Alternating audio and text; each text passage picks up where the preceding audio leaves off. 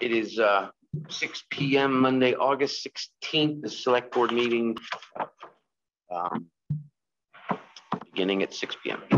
So first item on the agenda to approve the minutes of August 9th. I thought the minutes were especially detailed.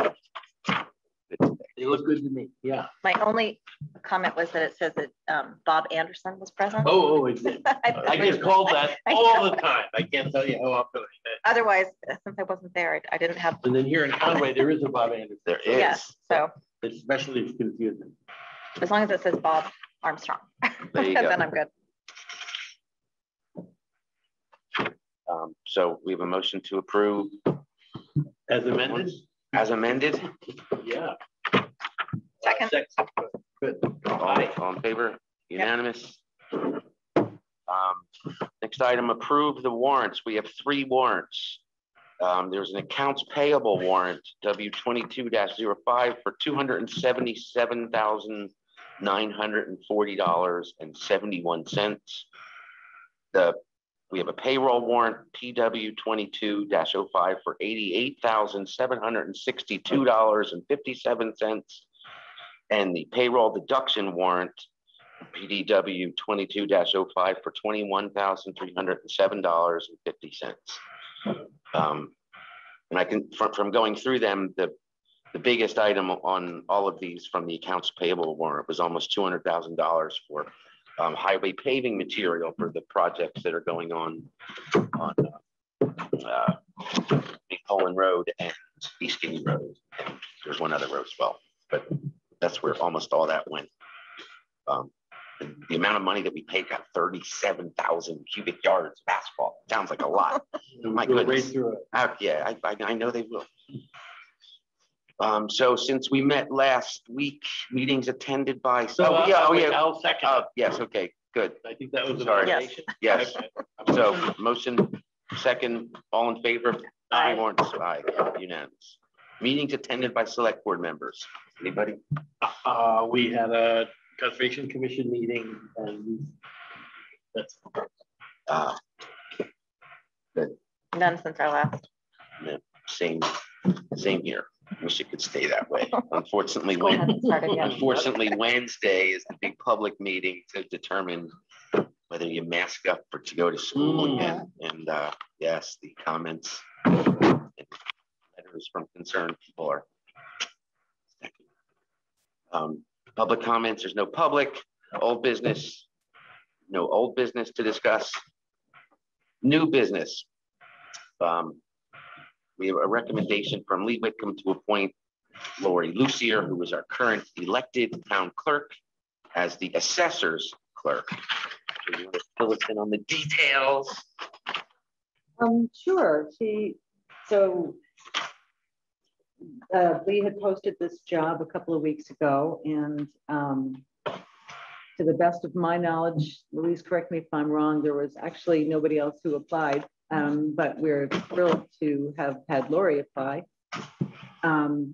She is hoping to potentially move down to this building. And then there would be a lot more coverage for the public if she were down here as town clerk and clerk of the Board of Assessors. So I think it's a wonderful move. I think it would give the residents a lot more customer service, so to speak. So I'm very much in favor. I think she's done a great job as town clerk, so I can't see why she. And what will happen with her space up there?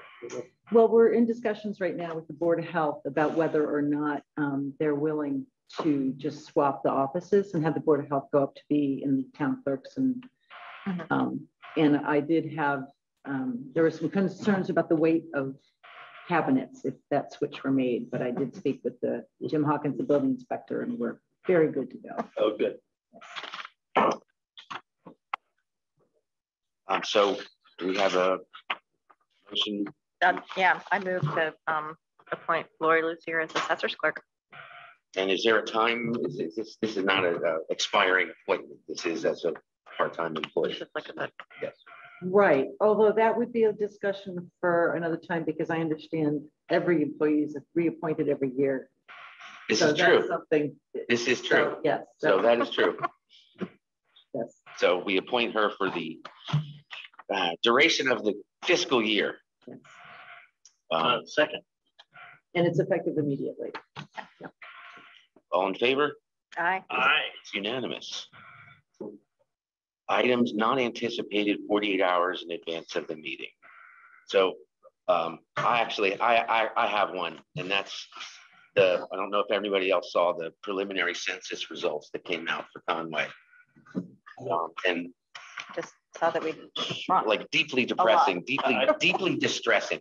So I saw a state map that showed 5% reduction, or at least 5%. Oh, Yeah, numbers, no, I thought it was no. like 7%. no, we're 7.8%. Yeah. And 180, we lost 180 people. And what little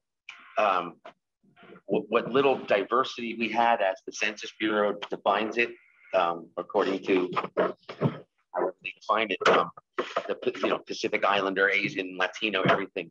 Those numbers actually were cut in half in the 10 years. And the other thing, when you look at the annual, the average family income, the average income went from 68,000 to 89,000, and so we have an income that's growing and a population that's declining, and the result is we're going to get less of our tax money than as a percentage than maybe like ever before. And I know somebody had already done a calculation a few years back that showed that we were already getting something like only 80% of the taxes that we generate and give to Boston back in revenue. And this is going to cut that down substantially, by another 8%. Because I mean, first off the bat, Chapter 90 funding follows population. And this isn't just a cut in the rate of increase or whatever. This is a really bad news.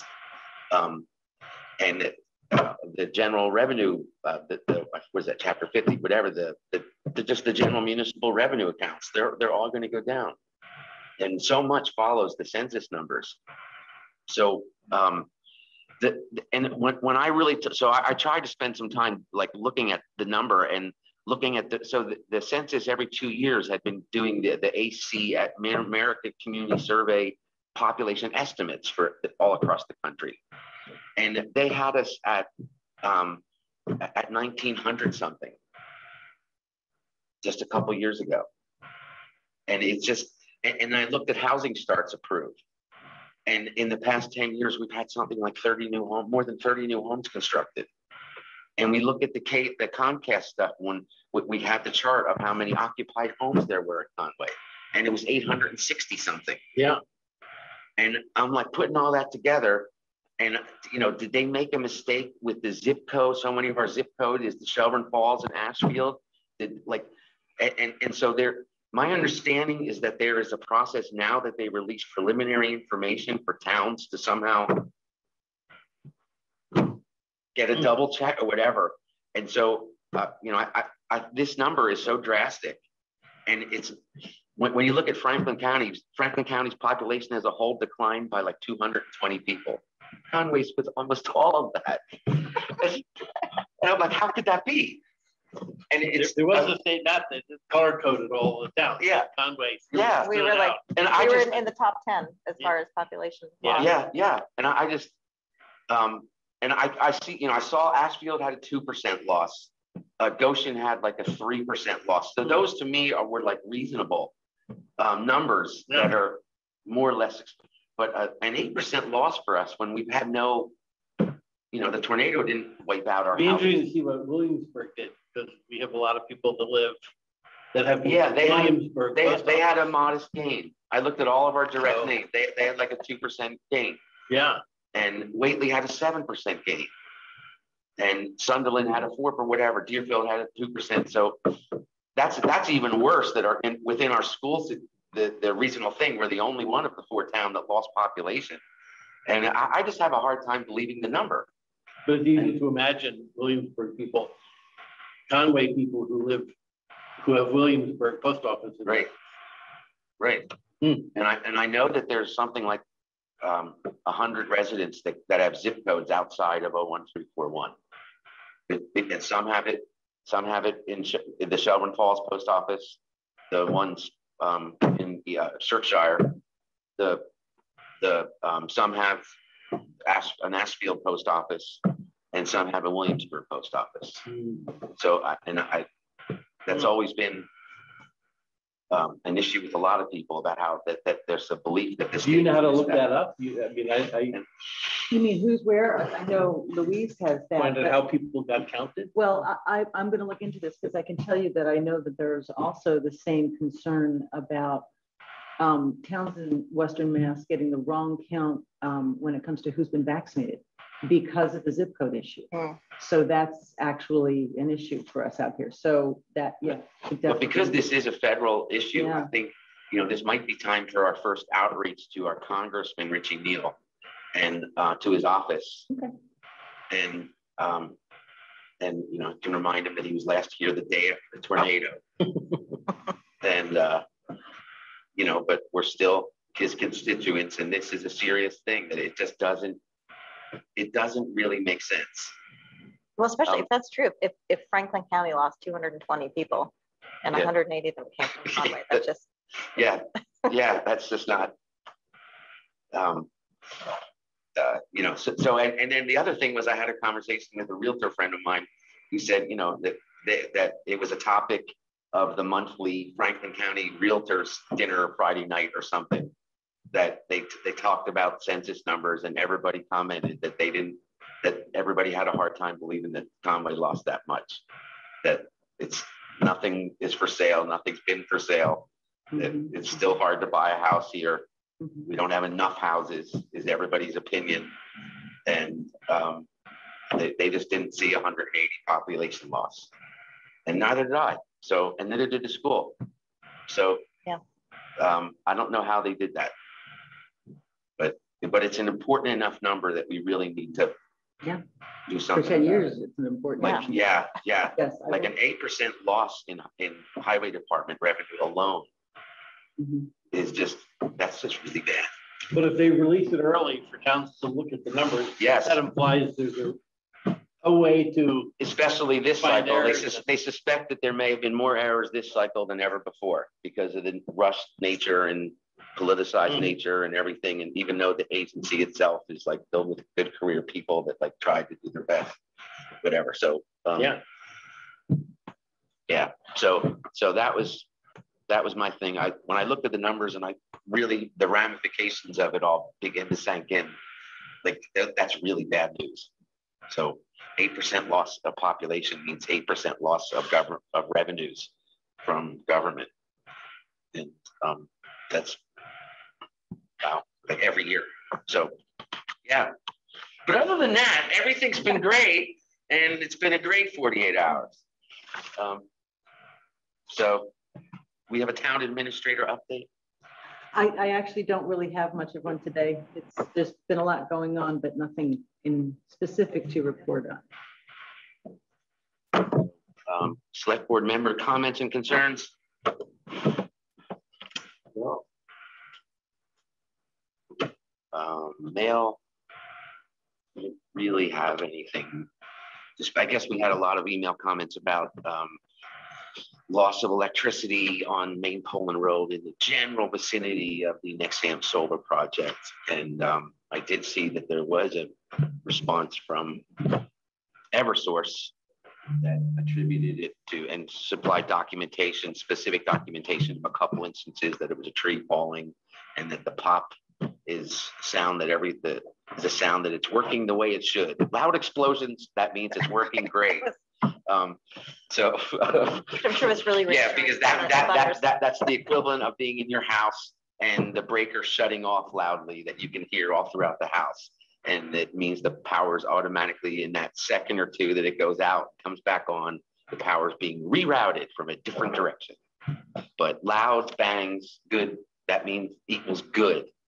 So So we had a power outage at our house a couple weeks ago, and I was going to go back and look and see what the dates were, because I mean, I always, as soon as I have a power outage, I report it immediately, even if it's my fault, because for whatever reason. And actually, that was one of the points they said, is that my understanding is that not very many people, if anybody, reported these, and the number, just to put this out there, is to report any power outages is 877-659-6326. And they really would like people to do that, because they can't investigate a problem when they don't have a record of it having happened. One of the things that I worry is that Nexamp said that they were going to hold off turning their array back on until they could be assured that Eversource had whatever the problem was, that they felt that somehow they were triggering something in the Eversource substation. So we should make sure Nexamp hears that Eversource is saying it's not them. Yeah, apparently they did. So that would be good. So then they can try to turn it back on again. So that's, but yeah, and the people from Eversource were clear that some of the complaints didn't seem not to have ever resulted in a call to their number, so that they can't know about that. And let's see, the other. So I have a mail that I forwarded to Veronique, but I got an email from somebody named Corey Hardy. I don't know who he is, saying that he's interested in starting the process of entering into a host agreement with Conway. So Veronique is going to follow up on that. Yeah, we need to take a look at our host agreement. Well, Again, because it's already outdated. we have a process. Yeah. So, and part of that process is what we require. Yeah. So before we send it out to him, we should maybe put that on the agenda for next time. Good. And what we want is to ask the town of Deerfield for their community host agreement.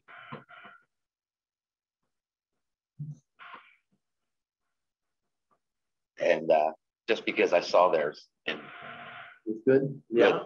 good, better. I think Tom may have had that in the files, actually. All right. But I did not happen to find a process for going through it. I just found samples from other towns. Yeah, the first process would be to, upon request, to send out the document to the person requesting it. Right, but Yeah.